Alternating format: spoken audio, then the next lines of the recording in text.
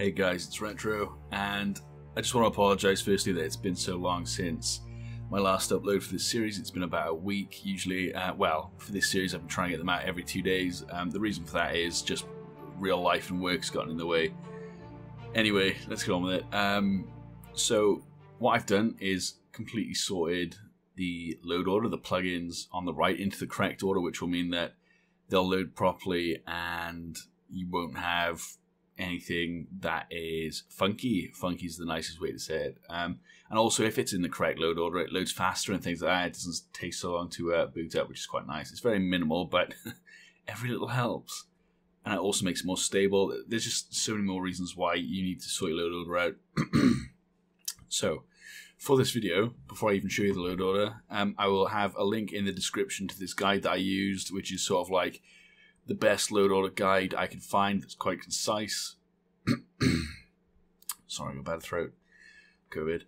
And so why I'm linking this is so that as I imagine many of you are, as you're done with my list, you're probably going to want to go off into the world and add other things. Now this will give you a good indicator of where to put those plugins in their load order. Now, on the left, this is your mod pane by here. This does not signify the actual order in which the plugins will load. On the right, you need to go into the plugins window and drag them around yourself. Once again, before we even get into that, and I show you what the order is, just a brief forewarning.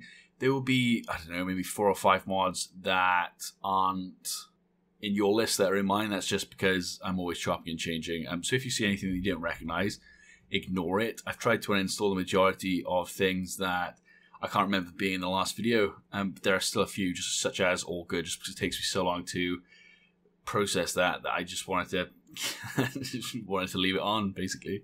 And also when I'm jumping in and testing things, I like to leave certain things on as well, because it just makes it a bit easier for me.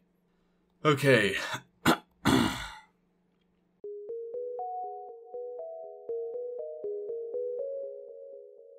So firstly, go to the one mod in the description. I was going to put about 3 or 4 of these in here, but I just thought we'll have one that is, essential, and then the others people can recommend in the comments, or you can head over to the Discord. There are always people recommending really interesting mods in there every day. So the only mod for today is going to be SE FPS Stabilizer, which should help with things like, you spin the camera around because someone shoots an arrow over your shoulder, you look in that direction, the engine has a absolute fit, and it tanks your FPS by about 20, so hopefully that helps with that. Get that, and drag that up to your utilities. Now, before we go over the load order, we've got the alternate conversation camera. We're going to change the settings on this a little bit just to make it a bit more, I don't want to say cinematic because that's so pretentious, but cinematic. So what you want to do is right click on alternate conversation camera. At the bottom in that pane, it'll say open in Explorer. Click on that. This is going to bring up the folder for alternate conversation camera. Now you have SKSE and meta.ini. Click on SKSE, plugins, and you'll have two files here. You want the alternate conversation camera.ini. Double click on that to bring that up. Now there are 2 settings here we want to change. Where is it? Forced camera to first person is off. Forced camera to third person is on by default. So what that means is when you're in first person and you're talking to somebody, the camera will automatically snap out of first person and into third person. So what we're going to do is we're going to change the 1 here, be forced third person equals 1 to 0. And we're going to come down here a little bit, and it's going to say, where is it? Enable letterbox or black bars while in conversation. Now this is on by default, as we can see, because 1 equals on, 0 equals off, and B letterbox equals 1. So we're going to highlight that and replace it with 0. Now, there are some other settings here. We're not going to worry about that. File, save, close. Excellent. Now, let's go over to the plugins pane in the right side, and let's reorganize these.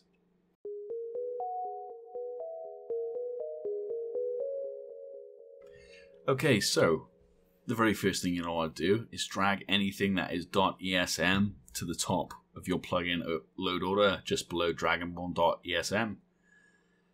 Then drag any of your bold ESPs up to just below the ESMs. Now, using the guide as a reference, I have tried or strived to include at the top overhauls, UI mods, race mods. Didn't include any perk mods because I would recommend Ordinator, but that's a bit more, I would not consider that Vanilla Plus. That's just sort of complete overhaul to the perks. UI mods are in there as well, like Immersive HUD, iHUD.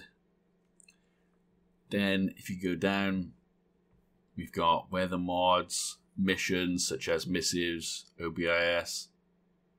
Then the weather mods, the lighting. Then we have landscapes and outdoor textures.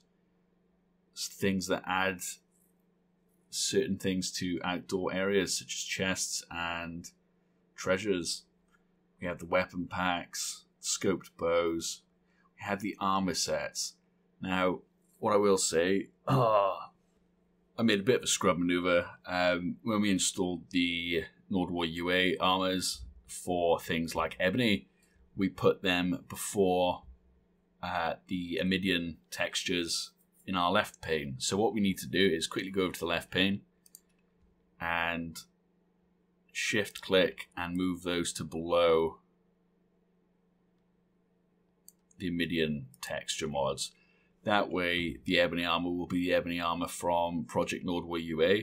And what you should now do is reinstall Amidian Book of Silence armors without selecting any Ebony variants, because otherwise it's just a dead ESP or a dead plugin. Okay, so after all the item mods, I have my follower mod there, follower framework.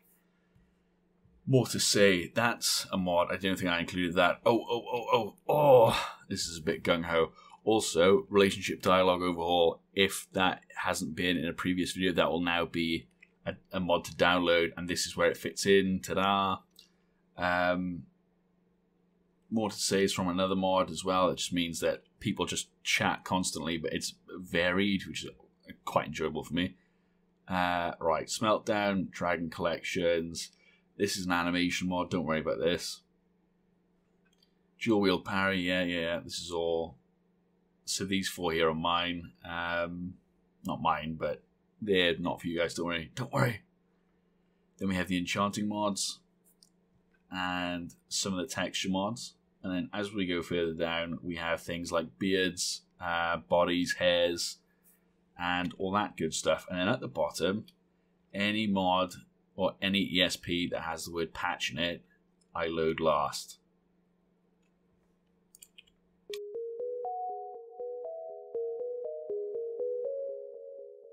So this is the end of the series. I hope that this series has helped somebody new to modding get into it. And I hope that maybe it's destigmatized some of those scary aspects of modding, such as messing around with the Nemesis engine or using body slide and custom body sets. Sorry if this seems a bit rushed. I recorded the first part of this video during my lunch break, and the end of the video, this part, is being recorded after work, so I'm no longer stressing and flapping around like a chicken trying to get it done. I've had a lot of fun making this series. I definitely do more mod tutorials in the future. I always quite like the idea of doing a 30-minute video where I just show people as I'm playing on the left of the screen, maybe a list of mods, and go through them and just sort of talk about what they do as there's gameplay of that mod list in use. That really appeals to me, so that might happen at some point. For now, I'm going to continue with having a blast with Skyrim, Fallout. I'm going to get a bit more into... I started playing Valheim the other day, that was a laugh. Before I start going on about myself, if you've liked this video or this series, can you please give me a thumbs up and maybe a cookie in the comments? thank you so much for watching. It was a lot of fun putting this list together and bringing some new bodies over into the Discord, meeting some new people. It's been really good. If you're going to jump into the Discord and ask for help with modding stuff, please please direct it into the modding channel for Skyrim on the Discord, and make sure you slap the ham on the way in.